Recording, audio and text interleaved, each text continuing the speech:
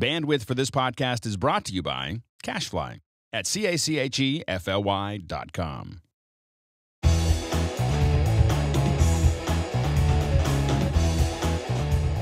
Welcome back to MacBreak Studio here at the Digital Barn in Prescott, Arizona.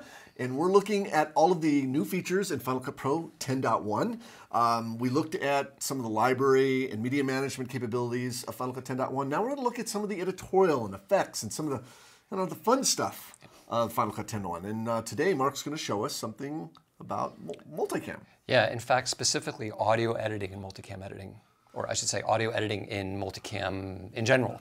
Excellent. Because Multicam's already been a fantastic feature in Final Cut Pro 10. It's been very easy to do, syncs clips very easily, great product, great feature, but there's certain things that you couldn't do with audio which you can do now, okay? And because of these new features, to be able to work with audio completely independent from the video, we're using something here. If we look at this, I've got an example of a short that you shot. This is a scene from a short film shot in San Diego, and it was shot with a single red camera, right? Red Epic. Just different camera. setups. Yeah, with different setups. So you might wonder, well, why use multicam for that? But here's the cool thing about this. It's a very interesting workflow to take something that was shot with a single camera with multiple takes and multiple setups and do it as a multicam shoot. So we don't have time to go into all the detail of how that works here because I want to focus on the audio piece. But if you check out here, we've got this, in the angle viewer, you can see I've got 4 different angles set up for this multicam clip right here in the browser. And basically it's a 2-shot. There's an over the shoulder of the girl, and just briefly, I'll play it for you in a minute, but it's a couple having a conversation. So we have a 2-shot, we have a shot of the woman, we have another take of the shot of the woman, 2 separate takes, and then a shot of the guy. And you could make it much more complicated, but this kind of keeps it simple. So the idea is you can play those back and edit it. So what I'm going to do is play for you the actual multicam clip. You can see I'm kind of skimming through it, and I'm playing the multicam clip now, and we'll play a little bit. You'll see it's not in perfect sync at all, but it doesn't really matter. Not too much. Yeah. Okay. I'm set. All right. And action. No, that is crazy. I would never jump out of a plane. Well, no one just jumps out of a plane. They have parachutes, you know.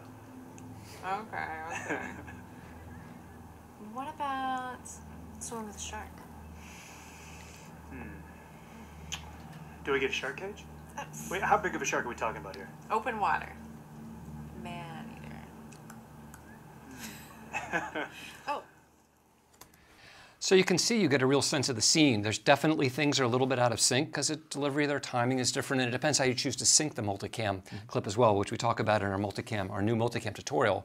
But basically, it allows you to do a rough cut of a scene very quickly, much more quickly than you would if you were just evaluating each take and figuring out which to use. And editing them into the timeline. Yeah, you can just go through and cut while you're watching. In fact, I wouldn't cut in real time, but I would go and cut as you go through this. And then let's close down. I'm going to Shift Command 7 to close the angle viewer, and let's just look at this very rough cut. So this first rough cut is just the audio that was with each angle. It's just to get a rough feel for it. But let's see how this looks. Never jump out of a plane. Well, no one just jumps out of a plane. They have parachutes, you know. Okay. What about swimming with a shark?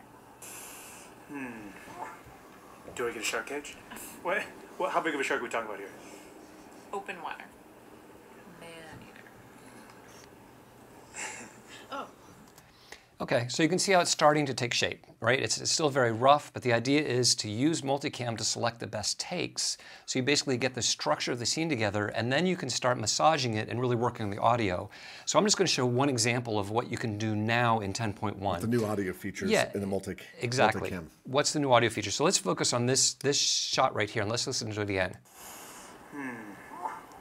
Do we get a shark cage? Sounded like he stepped on a frog or something. Yeah, or some kind of, I don't know what it is. There's some kind of whip sound there.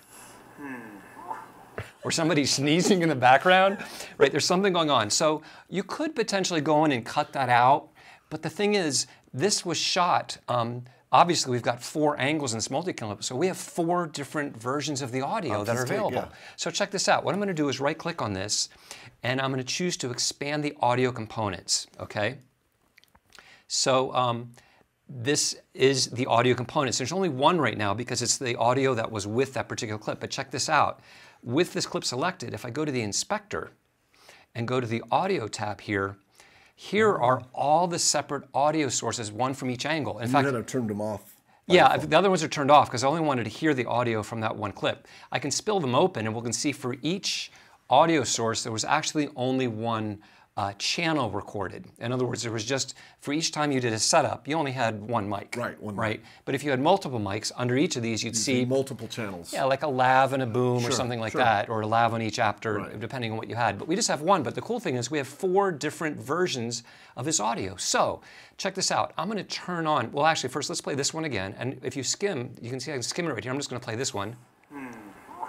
Okay, there's that noise again. There's that noise again. But now what I'm going to do, and this is one thing to be careful with, I'm actually going to turn the next one on, and we see it appear down here. So we got the separate audio components. I'm going to turn the other one off.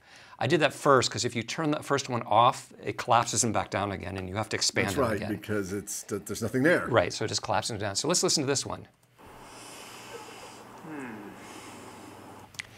It sounded okay. Notice it was out of sync because we're playing an audio from a different take. Or a different shot. Different a shot, whole different camera You're was right. set up there. So that, and it doesn't matter it's out of sync. That's what we're going to fix in a minute here. Let's try this next one. So I'll turn that off and let's look at this one. Do we get? Okay, but he makes a little smack with his lips there. So let's try this last one. Do we get a shark cage? All right, now that sounds good. Do we get a shark cage? There's a little crackling, but I think it's in a marina and there's some boats with the ropes hitting there, and that's going to be in the rest of the scene. Right. So that's okay, but it misses that big sound. So check this out. That's turned on now, so that's what's down here. So if I play it down in the timeline. Do we get a shark cage? Okay, that one's down here now, but it's out of sync. It's completely out of sync, which yeah. I imagine you're going to fix in a second. Yeah, so here's the cool thing. Check this out. One thing I can do, I can slip it directly, or I can actually detach the audio. Which okay? you could not do before. You could not do on before. a multicam clip. Right. So I can detach that audio, and there we see the separate audio component here. In fact, the reason it looks like this is it's expanded. So if I right-click on it, I can choose Collapse Audio Components, and then we see basically all that detached audio in one group. container. Yeah. So now let's check it out. Let's go to where he is about to start talking when we look at the video. Right there, he's starting to form the word, right? And then let's play it a little bit again. Do we get a shark? So he says, you can see right in the waveform where it happens, and it's pretty close, but It's not about quite there. that, I should go over this. So I'm going to hit T for the trim tool, and then I'm just going to drag that waveform over. In fact, let's Command plus to zoom in so we can really see what we're doing. I'm just going to drag that over to kind of line it up better there. And try this now. Do we get a shark cage? What? Okay. I'm speechless. It's speechless. So, I mean, it doesn't necessarily seem like a big deal, but the ability to detach individual audio components means you can take anything in a multicam clip, any piece of audio from any mic, from any camera, anywhere, and put it somewhere else in the project. So you can fix all kinds of things. You can slip it, you can move it, you can trim it, you can everything. bend it, staple it, fold it. You could do whatever. All right, So- that's pretty cool. Yeah, it's really cool. So we have a whole in-depth multicam editing in Final Cut Pro 10.1 tutorial where we go through the entire workflow. But this is one of the key new features in 10.1. Excellent, excellent. So there you heard it. One of the awesome new features in Final Cut 10.1. We encourage you to check out our website, rippletraining.com. Check us out on Twitter @rippletraining and our Facebook page. And of course, you can always email us, and we do answer our email. So thanks for watching MacBreak Studio.